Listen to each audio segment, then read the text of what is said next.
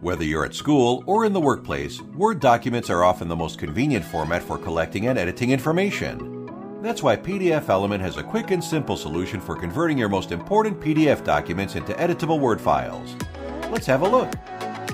First, start up PDFelement and open your PDF file. Hit the To Word icon at the top under the Convert tab. You can also check the conversion settings, although the default settings are usually fine. I will now save it here. When the conversion is done, I am going to check my Word file by clicking the Output folder.